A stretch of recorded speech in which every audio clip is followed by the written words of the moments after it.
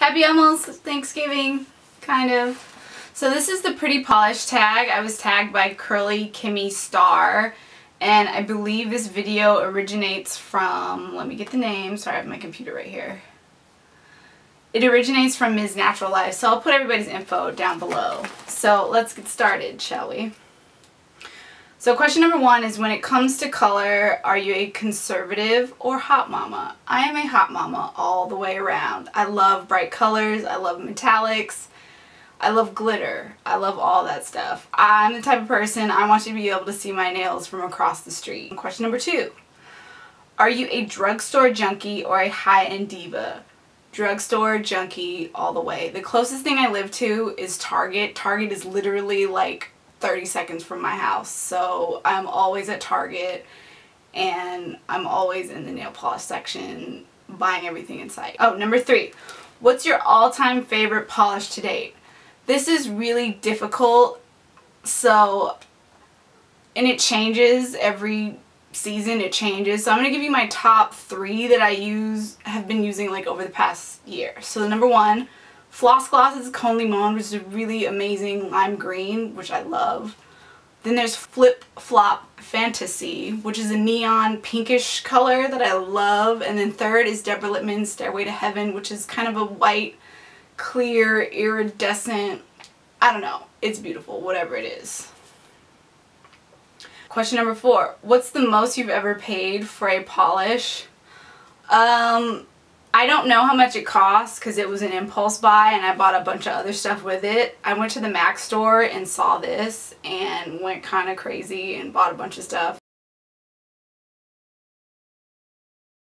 Sinful Colors is one of my favorite brands, one of my favorite drugstore brands rather, and every now and then they'll go on sale at Walgreens for 99 cents. Normally they're $1.99, but one time I found it at Walgreens for 99 cents and I literally bought like 20 of them. Sorry. Not sorry. Number 5. Would you consider yourself a pro painter or just an amateur? Okay, not a pro. If you follow me on Instagram, you will see this design I got. It was My Little Pony by Brittany Tokyo, who is amazing. And so she basically painted a couple of the My Little Pony ponies on my nails and they look fantastic.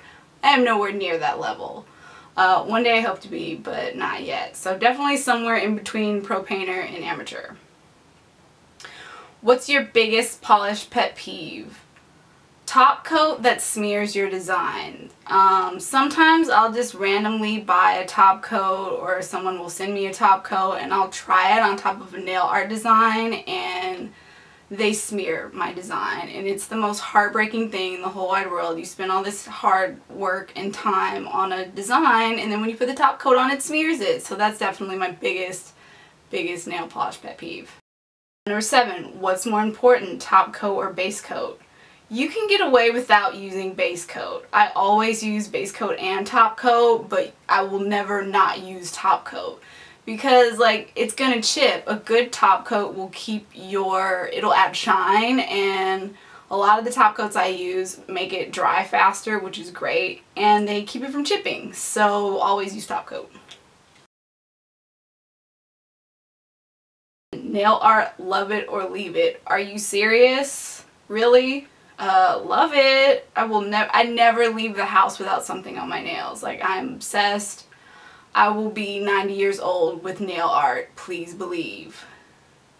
Number 9, if you could design a polish, what would you name it and what would it look like? Ooh, that's a tough one. I don't know. It would have Nailgasm in the title, obviously. I don't know what it would look like. Probably have some type of glitter, as I am obsessed. Probably some type of purple, as that is my favorite color. I really can't answer that one. I don't know. And last but not least, share your best tip for the perfect manicure. I will say take your time. Doing my nails is really relaxing for me, so whenever I'm doing it, I make sure I set off like a big chunk of time so that I'm not rushing, and you know, just take your time, enjoy it. Doing your nails is supposed to be fun and relaxing, so that's my tip. Thank you for watching. I will put more interviews and tutorials up soon. Bye, happy Thanksgiving.